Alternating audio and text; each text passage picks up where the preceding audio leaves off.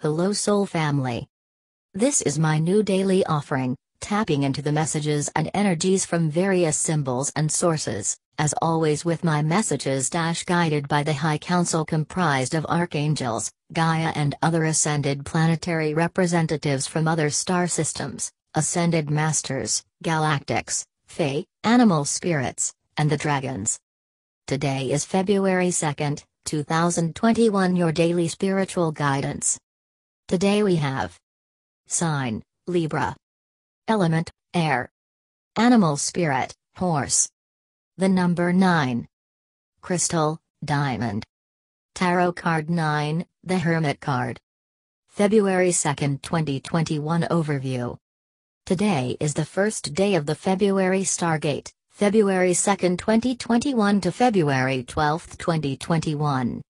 A stargate is when our entire quadrant of the universe moves quicker and actually moves through space. We have been getting further into the Milky Way, a few decades ago being one entire arm behind, and on the outer edge.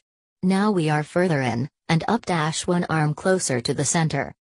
This is what the age of Aquarius is about. The age of enlightenment means light in men, more light coming in so that we are triggered to remember the truth of ourselves, what we are as incarnated souls, and the truth that there is so much more beyond what our reality tells us.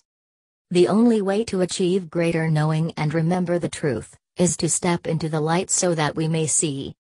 The Hermit coming up for the start of the gate is very telling. Connecting with the energies of the Stargate and tomorrow, having the Hermit come up, the second 9 of the day, representing lightworkers, transformation and inward contemplation. I really feel that this Stargate is going to have the effects of people wanting to be in solitude and conserving physical energy, even speech being minimal. Expect a day of reflection, and that vibe to last into the gate. There will be a lot of heaviness throughout this Stargate, more than usual to keep us in that Hermit phase. The weather in much of the northern hemisphere matches this energy to help us stay inside, where it's warm. Candles, fire and crystals are coming into the frame. Maybe it's because the Hermit is so closely tied to those like Merlin. He is big on both crystals, like I mentioned in yesterday's post, and candles are in abundance when I join him in his workspace. The symbology of the Hermit, with the light, especially in this Crowley-tote tarot, really shows the reflection from the inner to the outer, the way the Hermit holds a diamond, it coming up twice for today. The diamond is a single refractive crystal, meaning that when light passes through it, it reflects out in a single beam of light, it doesn't split into two. The symbology here is obvious: stay laser focused on the light, don't get distracted with things that take you away from the inner. It's about using the light within to guide, and that light shining outward. Also the theme and purpose of the lightworker. The Hermit is about going inward, contemplation, the truth, enlightenment. One thing is for sure, that we need solitude to think and reflect and to connect with our divine counterparts. One thing to consider is how difficult it is to think about something while having a conversation with another person. When I work with people to get messages for them either through the cards or not, I have to get quiet to listen and think about the images and messages that are coming to me. The Hermit reminds us that in order to do the work we need to work on the inside, not the outside. This doesn't mean to stay hidden away and not go outside, but it does mean to retreat from too much social interaction. This makes perfect sense as we go forward in our journey for 2021, needing to take the time to sort things out before we move forward. Even our horse tells us that we are on the forward march. We will be climbing onto the chariot, but we need to stop and rest and connect with the energy of the soul map where we are to go before we just head out randomly, wasting precious time and energy just because we feel the need to go. That never makes sense, and usually we find ourselves backtracking anyway. So it's time to stay put and work on the inner projects and sorting things out to help us. We have tools like meditation, crystals and candles/fire. Merlin speaks. Make it a point to have candles lit all day and night throughout this day and Stargate as much as you can. The light from the candles in your space reflects the light inside of you. It purifies and clears energies around you so that we may connect, and heat/fire is at the core of every crystal. Fire connecting to your crystals helps you to connect with the information that is sent through them to you. Merlin.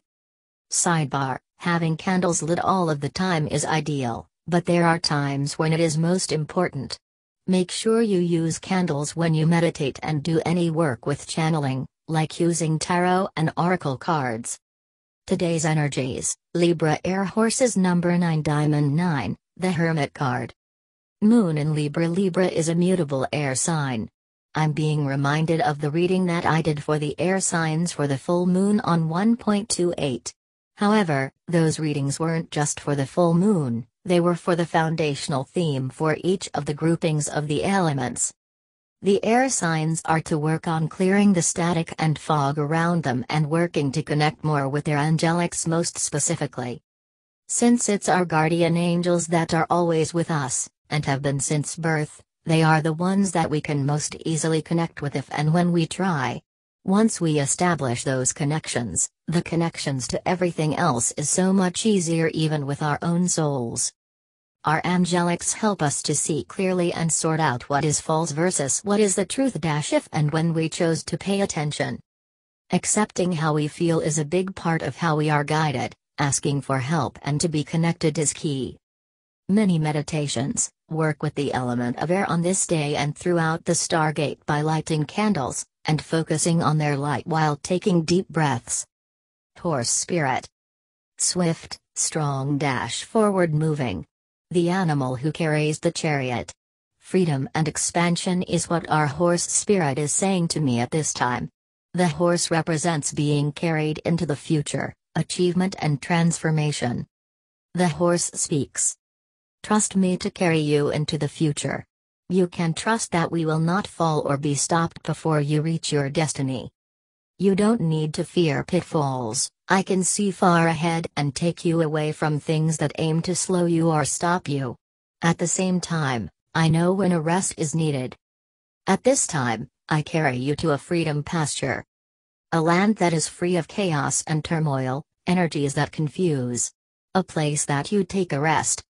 It's time to go inside before we take on the next leg of our journey. I will walk and talk with you as we take in the sun and rest beneath the trees. It's time to think about where you want to go next. I will help you sort it out and together we will ride. Tilde, your horse spirit. I was guided to look up the numerology for the horse. I haven't been guided to do with other animal spirits, at least this is the first. Very on point, indeed. Name number, destiny number, is derived from all of the letters of your full name at birth. Horse equals 11 describes our character and inner strength. 11 equals strength, tension. Solar number, heart's desire, number is derived from the vowels of your full name at birth. O equals 11 describes our inner ideals and hidden desires. 11 equals the desire to promote originality and exceptional plans. Personality number is derived from the consonants of your full name at birth. HRS equals describes the real value of our character. 9 equals ideals, desire for self-fulfillment through working for others. Number 9. 2.2.2021 equals 9 and the Hermit is the 9th card in the major arcana. 9 represents completion. The end of a cycle, and going inward. 9 is also the number associated with lightworkers. Our divine counterparts refer to us incarnates as the nines. Please visit my website link for further the companion information for the number 9 and the nines. 9 appearing 3 times for today. The date, for the Hermit, and with the horse. Number 9 is the number of universal love, eternity, faith, universal spiritual laws, spiritual enlightenment. Diamond purity, lightness, 1. The energies of the diamond are reflecting purity and truth. The symbol of faith, love and devotion. This is why it is the crystal of wedding rings. In this case, faith, love and devotion to the self and the soul and the truth of our destiny. The diamond light coming through this stargate will hit at the top of the head at the crown chakra, and reflect downwards in a spiral. I'm being shown a vision of a round diamond sitting at the top of the head, almost inside of the crown chakra halo. It is spinning and sending light through the star, straight down through our ascension column, spinal cord, then radiating outwards throughout the body. Pressure in the head and neck is to be expected for some of us. I've already been feeling this all day and was prompted to take a long nap today. Extra sleep will be needed for most of the nines on this day, and into the Stargate to help integrate this energy for transmutation of densities within the physical structure and to help guide us to our higher timelines. It's important to stay as high vibrational as possible, deflect negative energy, avoid confrontations and impulsive reactions. Don't make long-term plans through the Stargate, although you may be compelled to do so, especially in terms of ending things or big shifts. Take time to allow for things to settle before creating drama and chaos if possible. 9 The Hermit. Reading through my Kabbalistic tarot textbook for the Hermit, the ninth key, Yod on the Tree of Life, as so guided by Merlin himself. It just so happens that the Hermit is on page 199. One thing that pops out immediately is the comparison to the Fool, child, to the Hermit, old man. Them being one in the same. The purity and innocence of the child, and the experience and wisdom of the old man being one. We are being asked at this time to see the relationship between our inner child and our inner wise man, the symbology of the soul yet to take form in body, and the incarnated soul. Then we are to blend the two. We cannot be wise without being in touch with our inner child. Those who reject our innocent, wild, wide-eyed child sides will never ascend to the heights that are available. We cannot abandon our inner child for the sake of being wise, that is self-defeating, and we will never be able to see and live and love as a child does, with the innocence, purity and fearlessness that is required in loving ourselves. Loving ourselves takes time, and we need to be the Hermit, go through the dark night and understand our inner child and our wise man as one. To do this we need solitude. We need just ourselves to remind us of what we started out like, the child who was fresh and new and had no idea of the more complex workings of life. Yet, we were highly connected and spiritual. Children are deeply intertwined with nature, down low and up high. Children see in the world in 360 degrees, and don't limit themselves until adults set limits, and even then they are difficult and forces of nature to try to stop. Tapping into the inner child gets us closer to our wise man. To do this we must turn into the Hermit, and go within. Reconciliation through isolation. We have been forced into a world of the Hermit for a reason. Isolation, solitude is the only way we can listen to the frequencies that guide us to the truth. Messages from our guides for February 2, 2021. We are with you and the collective as you step into the light of the Stargate. On this day, so much is at play to help you, and the rest of the nines. Your manifestation abilities are being cleansed and purified with the diamond light. This is to help you clear friction and static from your field and life in general so that you may follow your guidance more accurately, quicker and without as much confusion. Some of you will notice big changes in how you are able to visualize in your meditations. Deeper spiritual interactions are on the horizon, through the connections that are being made now. Today and in the next several days throughout the Stargate, you will be experiencing replays of negative situations and interactions with people from your past. This could go back many years. The diamond light coming in helps you to delete negative energies and filter in healing vibrations. Please remember this when you notice yourself thinking of things from long ago. However, we are also working on clearing energies of the last year as well, as many of you have held on to the densities of 2020 for the larger collective, but at this time it is necessary to release these energies so that you may all move forward. Fear of the unknown will be less of a factor as the Lightbody Collective unifies with their own light and each other, creating a web of light over the entire collective. This will be a major factor in extinguishing the dominating negative, fear-based energies that have been applied to keep the material matrix up and the light from their missions. We are working with you to guide you to healing. This can mean many different things, from prompting you to eliminate specific food from your diet, going outside at a particular time, contacting someone to change your frequency, and learning new information and guiding you to people who can be partners in your healing. Try to keep your schedule clear of complex projects and tasks until after the Stargate, officially over on February 13, 2021. To help you get the maximum benefits of the incoming energies and this time of the Stargate, please take time to connect with us intentionally through meditation and throughout your day.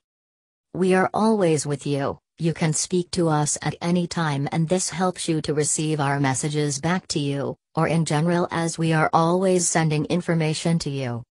The more you integrate intentionally, the better and easier everything will be. Use this time, this day and this Stargate as a starting point for being intentional about your connections with us, your guides and guardians, your entire spirit tribe. Your spirit guides. Morning Meditation Diamond Light and Timeline Codes. This is a meditation to be done daily before leaving the bed, engaging in any activity throughout the Stargate, and beyond if you are so guided. For the first day, please do this meditation as early in your day as possible. Required: a clear crystal quartz point if you have one, or any clear crystal quartz, a Herkimer diamond, spinel or a real diamond. If you already have music playing while you sleep, that is fine, but do not go through the motions to put music on. Your mental state needs to be as close to the sleep, dream theta state as possible. Keep the crystal on your bedside so you have it in the morning when you wake up. Take it into your hands to connect and then leave it on your solar plexus. Center your body so your spine is straight and your feet are 2.5 feet apart. If you have big fluffy pillows, please remove them so your head is as straight and flat as possible and in alignment with your spine.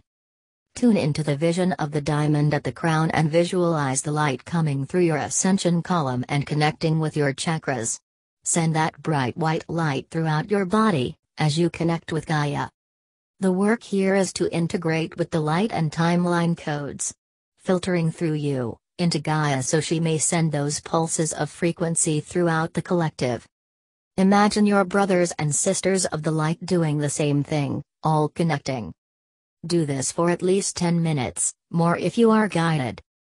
Each day, this web of light through you, and the collective will work to supercharge the light coming through this Stargate. It will help with the symptoms of being exhausted, heavy and foggy. If you are guided to sleep or nap during the day, please do this practice before entering sleep and astral state. Thank and send love to your guides and guardians, and Gaia. Send love to yourself, your brothers and sisters of the light and the collective. Happy 2nd of February and our February Stargate beginnings, lovely soul. I truly hope it's magical for you. Please post any questions in the comments. Thank you for reading today's messages. See you tomorrow. If you resonate with the vibrations of these messages, please visit my website to download my 4 new and free ebooks. The Essential Empath Guide. What is Psychic Attack and How to Eliminate Negative Energy. The Spiritual War, the Light, the Dark, and Your Energy. The Importance of Cord Cutting with Guided Astral Meditation Practice. Infinite Love and Blessings. Don't forget the key is to create. I love you already and always live in love.